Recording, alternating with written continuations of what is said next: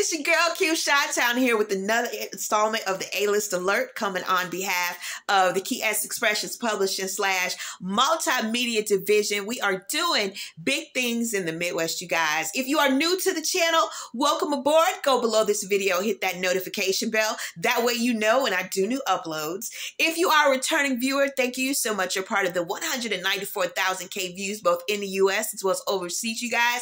It's another rendition of Shock Value. Like, share, and subscribe on everything that you're seeing today. I need you guys commenting, liking everything. Get the likes up. Let me know your feedback on the topics, on the videos. Comment for me. Get the project in the algorithm so YouTube knows that I'm providing value. Okay, so what do I want to say? I want to say happy birthday. Happy birthday to Dottie Stacks. She is in the building and she plays no games. Today is her birthday. Go out there and support her arena of entertainment. I want to say congratulations to Trina. She is a new wife as well. Go out there. And guess who's on the remix? On the A-List Alert remix is none other than Christopher Williams. Yes, we got to talk about that. Now, everybody knows about Diddy. Everybody knows that Jaguar Wright has been the source of information, but she got that particular information wrong. So allegedly, she did an interview with Gene Deal. Both of them were sitting on the couch together. And what ended up happening was the topic of Christopher Williams came up. And Jaguar Wright really tried to play it off like the information wasn't incorrect. You know, she sat up here for months bashing this actor, this entertainer. And basically, I know he probably lost money. He probably lost endorsements, all because she said that he was in the room with Diddy, allegedly. But Gene Deal, on the other hand, in this interview said, hey, hold up. It wasn't Christopher Williams that was in the room with Diddy. It was another young man that was in the room with Diddy. He said, yeah, I had to correct you because I know Christopher Williams, you know, personally. So allegedly she owes him an apology for what he said, but she's not going to give it to him because he called her a crackhead. Well, who could blame you? Who could blame him for doing that? You go on social media for months and you bash him, and he's been the person allegedly in the room with Diddy that you have come to identify based on your sources. And you have just basically ruined this man's reputation. He's trying to come out with music and he's getting pushed back 150 feet because of what you're saying about his career. And then to come up with Gene Deal that says, hey, look, I can vouch for Christopher Williams and his personality and the fact that he's a gangster. Come on. You can't just brush that off over the table. So that hurts your credibility all across the board. So go out there, support everybody's arena of entertainment. We're going to stay glued to find out exactly what's going on with that. What I ended up wanting to do with this video is a part 2, because I previously talked about in the first video the Wayans legacy and dynasty, and that starts with Keenen, but also Marlon. Now, Marlon, as you know, he came out with his stand-up comedy called Good Grief, and I was able to review it and gave you guys some pointers on the previous video about what I liked about it. Now, I also went through, and because he came from In Living Color, I wanted to figure out, like, what was Keenen Ivory Wayans' mindset about the show, and then also let you guys know, even though his time there was short on the show, he went from 1992 to 93, performing. I thought it was a lot longer. And then he branched out into the WB network with all of his shows. So the Wayans brothers had a spinoff. They did their own show with John Witherspoon, the late great John Witherspoon, rest in peace. They did that, the whole dad and the sons, and they're going through their whole slapstick comedy with that. And it was a really funny show as well in that. So I found an article that was very interesting about the legacy of In Living Color. Because again, like I said in the previous video, the monumental effect that In Living Color had on that decade. I was 10 years old. No, I'm sorry. I was 14 years old. And a lot of that material I couldn't sit through because I was underage. But you had a whole circle on Fox that really tried to push the envelope. Well, you got to understand, in TV, they were up against HBO, Showtime, Cinemax. and stars. So in that era, they were looking to see how explicit they could be and still keep the ratings, still keep the money coming in. So In Living Color was the perfect platform. So I found an article from HollywoodReporter.com. It is archived from 2019. So I wanted to kind of give you guys a heads up. Go out there again and check out Good Grief with Marlon Wayans as well. So this one is the Hollywood Reporter. This article was written by Mara Reinstein, and it's dated for June 21st, 2019. So it says, Keenen Ivory Wayans wasn't looking to do a TV show. In 1988, he was riding high on the success of his cult hit, I'm Gonna Get You Sucker, and contemplated his next movie. But he took a meeting with Fox, and they made him an offer basically that he couldn't refuse. They told me I could do whatever I wanted. Wayans, 61, recalls what he wanted was to do a show like Saturday Night Live, but more edgier. And so with that being said, Homie the Clown, Homeboy Shopping Network, as well as Men on Films, the skits Wayans and his mostly African-American cast performed each week pushed the envelope, not just on TV's color barrier, but on TV comedy. Won an Emmy and incubated the careers of stars like Jim Carrey, Jamie Foxx, and Jennifer Lopez. Today, 25 years after its final episode, May 19th, 1994, I was actually a junior in high school. The Hollywood Reporter tracks down the cast and crew for an oral history of a button-pushing TV landmark. And then this says, we were warped out of our minds. In Living Color stars recall Fox censors, Spike Lee's disdain, and then in dishy oral history. So that's, in a nutshell, what that is. And so it says, to continue, the meeting, he thought we were going to pitch him a black sitcom. Garth Acer, Fox Entertainment president, states, kept index cards of promising ideas on a cork board behind my head. One card just said Black Laugh-In. And so we needed someone to bring it to life. Now, Laugh-In was also, back in the 70s, there was a variety show called Laugh-In. Now, it started the careers of Cara Burnett, Flip Wilson, also Lily Tomlin, oh my gosh, so many others. Richard Pryor was on there. Just a lot of the stand-up slapstick comedy of the 70s was called Laugh-In. And I remember that because they had this board, and the board, every 5 seconds, the board part would open, and it would be a comic that would come out and say something raunchy or whatever. So back then in the 70s, it was Laugh-In. In the 80s, it was Saturday Night Live, and then now it was In Living Color. So Keenen Ivory Wayans, cast member and creator, I had done a movie called I'm Gonna Get You Sucker, and it was a big success, and I had set up screenings of the movie for all the studio film departments, but Fox didn't come. Instead, they sent the TV execs. And so when I got a call, I thought I was going in to meet with the film side of Fox, and instead ended up in a meeting with the network. Wow. So Acer says he thought I was going to pitch him a black sitcom because of The Cosby Show. I said, no. We would love to pitch you this idea and buy a pilot if you're up for it. So Wayne said at the time, Fox wasn't even a network. Wow, they were a startup. It says, and I really didn't have interest in that because I wanted to pursue film. He says, but they said to me, if you come here, you can pretty much do anything you wanted to do. And I said, well, let me think about it.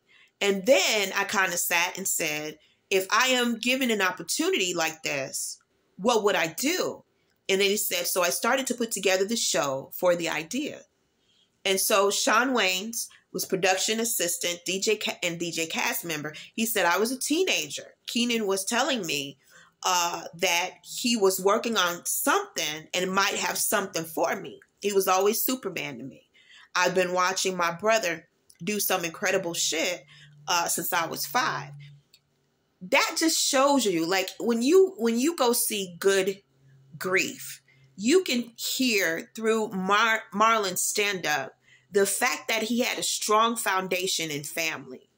And even though he came from two different parents who had two different religious beliefs, dad was a Muslim and believed in the Muslim faith, and mom was a Baptist. So that whole mix, you know, she wants Christmas and he doesn't celebrate it. So that whole mix, he addresses that in the stand-up comedy. He did a wonderful job in New York City to even go there and do that. So this just shows the foundation of family that's very important to them and why they became so successful, looking out for each other.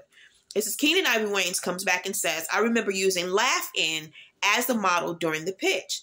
I liked it. I liked its quick pace. And of course, I was a huge fan of Saturday Night Live. The difference was shorter sketches and more character driven. I emphasized the edge of the show was going to be different. Fox bought the pilot. Then I picked the cast, and everyone wanted to be on it. Wow. Tamra Rott, writer, producer. Okay, where's my article? It just kicked off my article. No, where's my article? Okay, there it is. Okay, so I actually came up with the title of In Living Color, drafting it off of the fabled NBC tagline. So David Allen Greer, cast member, says, I did my audition with Susie Eisman, Chris Rock, and Martin Lawrence. We improv'd. Wow, I never knew that Martin Lawrence auditioned for In Living Color. Okay.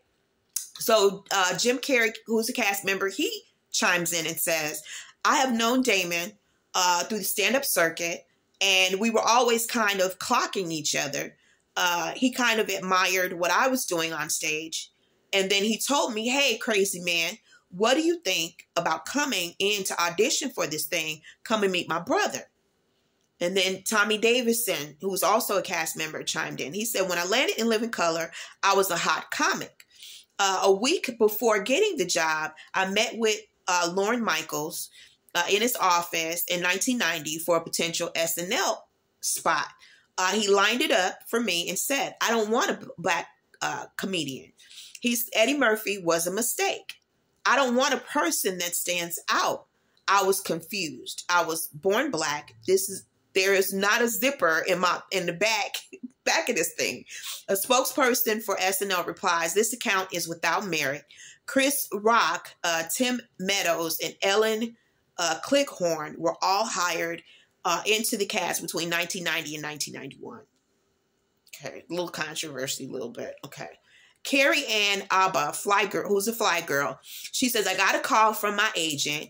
They were looking for hip-hop athletic dancers under 5'7" of diverse cultural backgrounds. I went in wearing black leggings, motorcycle boots, and a white lacy bra with a black leather jacket. I tossed my jacket to the side and walked to the center of the room, ready and eager. Keenan always said that I got the job the moment I walked in because my outfit was so bad. I had so much confidence. This is Keenan Ivory Wayans say this. He's like, we shot the pilot. We did Men on Films, the Homeboy Shopping Network, and The Wrath of Farrakhan, based on Louis Farrakhan. We showed it to Fox, and they got nervous. And Sear, by the time the pilot was finished in 1989, I had left. Peter Charnin took over. But I saw it, and I know a lot of people at Fox were offended by it.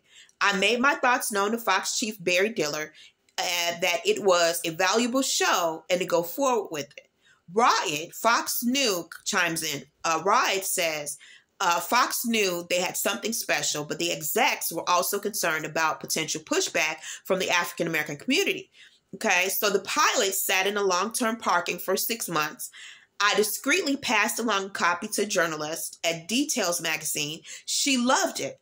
Okay, got her editors enthused about the pilot and asked in print why it hadn't been picked up. And I faxed the piece to the executive team at Fox, and we got our pickup. Peter Charnin, Fox Entertainment president, chimes in. He says, look, the truth is that everyone who saw the pilot went crazy for it. And then we started showing it to advertisers. They went crazy for it. We knew this thing hit a nerve from the beginning. It was just widely funny, and network television had never done anything this pointed about race in America.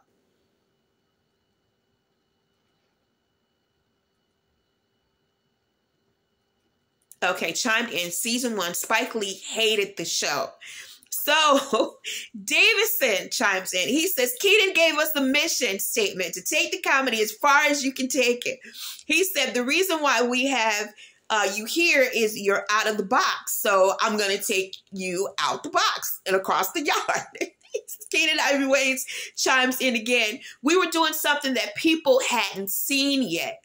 Barry Diller called Peter Chernin and said, we couldn't do the black gay parody of men on films. He was worried it was going to be offensive, blah, blah, blah. He says, and I called Barry and said, I understand your concern, but do me a favor. At least come to the rehearsal and see it on its feet. He said, okay. He came down. He watched the rehearsal, and it was like a bomb went off in the studio audience. People were stomping their feet and clapping and laughing. Barry stood there watching. His face didn't move. But then he turned to me and said, okay. And he left. So we were able to do it. Wow. Jim Carrey chimes in. We were warped out of our minds. We presented several sketches that didn't make it on the air. Things that were just too insane, like the abortion rally. We came up with the sketch called Make a Death Wish Foundation about a dead kid whose wish was to go to an amusement park. That did not make it on the air either, but I came up with the face of the kid, and it eventually turned into the Fire Marshal Bill face. Wow. Kelly Caulfield Park, cast member, she chimes in. She says, David and I shot black and white spoof of Calvin Klein commercial Obsession, and we called it Oppression. He looked like a slave in bondage. We shot it for the pilot, but it took a minute for it to be on the air. Greer. Spike Lee hated the show.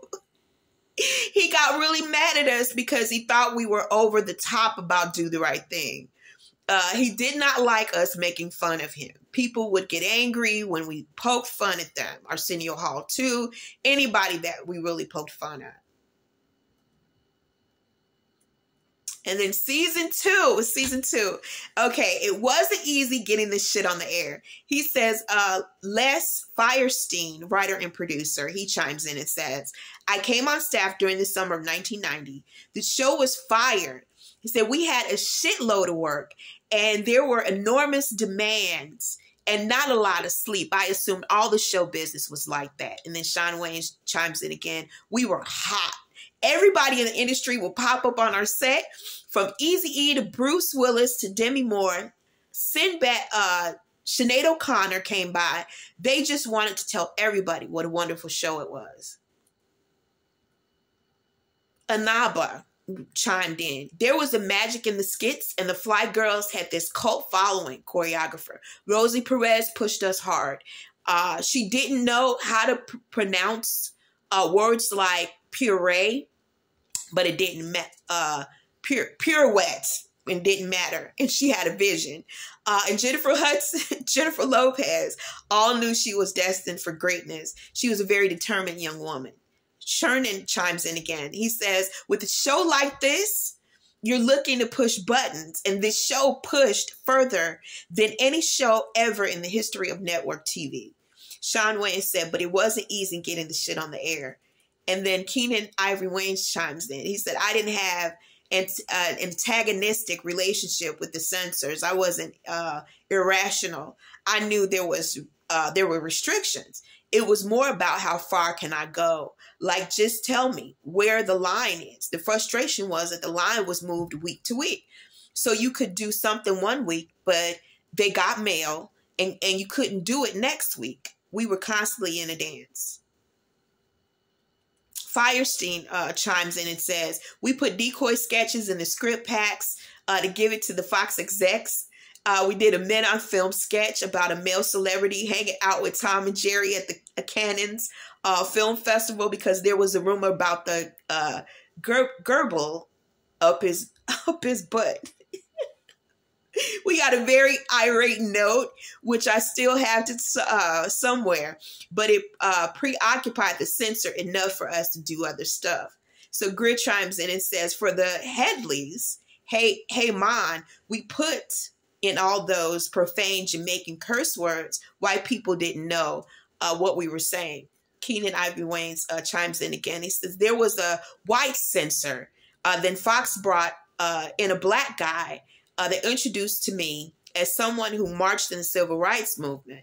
I was just like, he is not the president of the black race. I wouldn't deal with him. Churning. From a creative standpoint, he chimes in and says, I wanted the show to be as outrageous as possible, but we have an FCC license and we had advertisers and didn't want to get in trouble. I think we did a highly, highly responsible job in that sense. Okay, season 3, they wanted the controversy. So who chimes in? Larry Wilmore, writer. I came in on the 3rd season.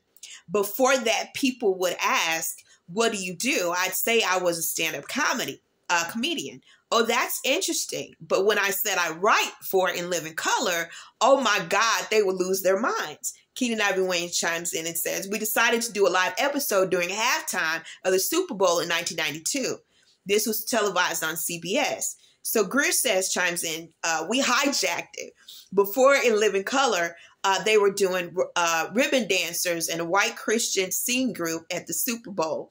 So Keenan Ivory Wayans chimes in and says, before we did our halftime special, it was just marching bands. That was the time during the game when everybody went to pee. But after our special, the next year, they hired Michael Jackson. Oh my goodness. Wilmore chimes in and says, I wrote the Man on the Football sketch. There were so many sexual innuendos just built in. He says, we got a lot of support from the gay community. Wow, people love those characters. Damon and David had so much fun playing them. They were enjoying it so much that there was something infectious about it. But the network was very concerned because it was live. Keenan Ivory Wayans chimes in and says, there was a Fox executive in the booth with a 60-second delay button. They could have hit that button anytime they wanted, but they wanted the controversy.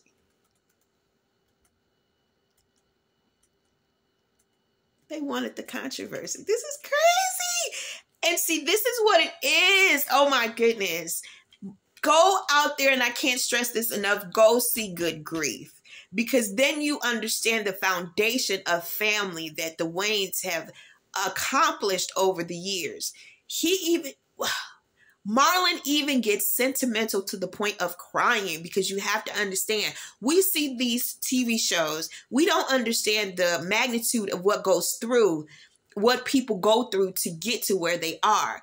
And so now with the success of the Wayans brothers, they get to come back and bring that success home to their parents and their family. So when the show opens, the stand-up show opens, Marlon is talking about his parents aging. And how sentimental is that when he's on stage and he's literally crying. He's crying because he misses his mom. He misses his dad. The coolest thing is that in the opening, he actually has his mom's voice coming over the airways, giving him encouragement as he goes after his dreams. It is just it will tug at your heartstrings, and it makes you want to just go back and watch In Living Color all over again. That's what this does, and that's what his stand-up show does as well. So this is season 4. I showed up in dark sunglasses. Okay, so this Abba that chimes in, she says, Abba chimes in. She says, I left after 3 years. It was time. It says a dancer's career is short. Tommy Davidson chimes in and says, other cast members like Jamie Foxx came in. They did a great job, but the chemistry wasn't as good as it was with the original cast. I noticed that. I really did. New people coming in. You have a brotherhood, sisterhood. You guys get up. You see each other every day. And now all of a sudden, you have this whole new crew coming. So Carrie comes in and says, he chimes in and says, there was a lot of love for the first few years, but then people start to fear what the next step is. So where am I going from here? Things get a little tight. Wilmore chimes in. Keenan was the kind of boss who you really wanted to please, but was not easy to please. I used to call him Murphy Brown because he had a new assistant every week. Carrie chimes in and says, there were a couple of moments where I got pissed at Keenan and I would show up in a sketch with dark sunglasses on. Like, screw you, man. Then everybody would get pissed at me and they'd show up in my sketch wearing dark sunglasses. Now I want to go back and take a look at all the scripts, all the show episodes that was a part of Jim Carrey's characters, and then watch and see who shows up in sunglasses. And then that's the question. That's why they did that, because they were doing payback for what Jim Carrey did during rehearsal. That was, wow. Okay. So that was crazy. So Firestein weighs in and says, it was a difficult workplace for a lot of people.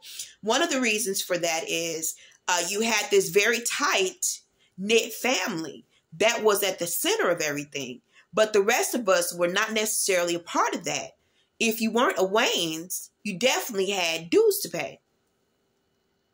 Wow. Keenen Ivory Wayans chimes in and says, what started to happen into the 4th season was that it was business. Fox started to rerun the show before it got into syndication. They were using the show to launch other shows, and they were devaluing it. I felt like they were exploiting me, so I left in the middle of the season. Wow. So I'm going to do another part of this. Part 5, we're going to actually keep up in another video. I'm going to actually pause it. Well, I can do season 5. Come on, let's just keep going. Okay, so we were on the Titanic. So this is season 5. Firestein, after Keenen and Damon left, people at Fox told us to stop communicating with them. I think he had Stockholm syndrome. So Carrie chimes in and says, I was contracted for 5 years. I could have weaseled out, but I wanted to stick with it. Things were happening for me. I spent nights in my office with Steve O writing the Ace Ventura Peg Detective script. We'd stay up until 4 in the morning, and David Alan Grier used to rub it in during tapings. He'd go out to the audience and say, I don't know if you people realize it, but Jim Carrey is about to jump off in a movie called Ace Ventura Peg Detective. He meant it factually. He was making fun of me for the silly name of the movie. Jealousy. Sounds like it to me. Allegedly jealous. So Sean Wayans weighs in and says, Kim Wayans, I were contractually obligated to dare last season. It was hell. He said, I knew we were on the Titanic without the captain. And the iceberg was up ahead and I was shackled to the banister. Not one skit would work without Keenan's touch. Wow. Keenen Ivory Wayans chimed in and said, they didn't understand that the show was a vision. And once you remove the visionary, you just have a scripted show, a sketch show. He says, Firestein, when we were canceled in 1994, I believe we were a bigger hit in the ratings than Seinfeld. My feeling is that the reruns prematurely aged the series. Also, I believe there was an ethic cleansing at Fox. They were trying to become more mainstream. They started canceling African-American centric shows like South Central and Rock. Chernin chimes in and says, there's an old Fred Silverman quote, the least expensive programming, the least objectable programming. The Fox network represented the transition to the media world we live in now, which is to try to identify valuable niches. In Living Color was a big part of that transition. Wilmore chimes in and says, it would be hard to bring the show back now. People are too sensitive. They had to bleep words from that All in the Family reboot episode. Sean Wayans chimes in and says, we had African Americans, Asians, females. We brought gay characters into the living room in a fun way. It was all funny and fresh. Look at the diversity in TV today. We had it all in one episode. Carrie chimes in and says, it's a weird atmosphere. for comedy these days. There are too many lawyers in the world. Keenan Ivory Wayans chimes in and says, my siblings and I talk about the show all the time. Like all the people who could be making fun, who we could be making fun of, but we'd be off the air in a week. Hollywood is so reactive now.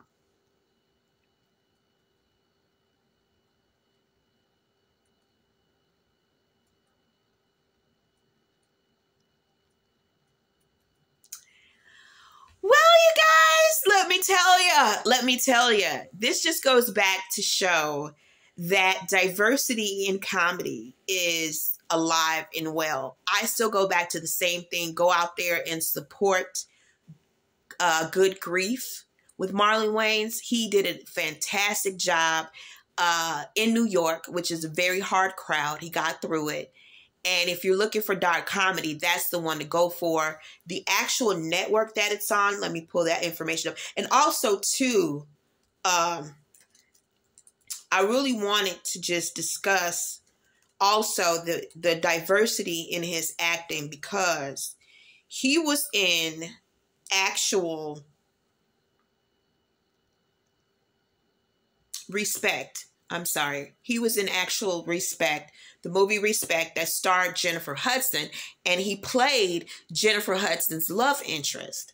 And so as a result of that, he did say in his bio that he is good friends with Mike Epps. Well, you know, Mike Epps played a serious role in Sparkle.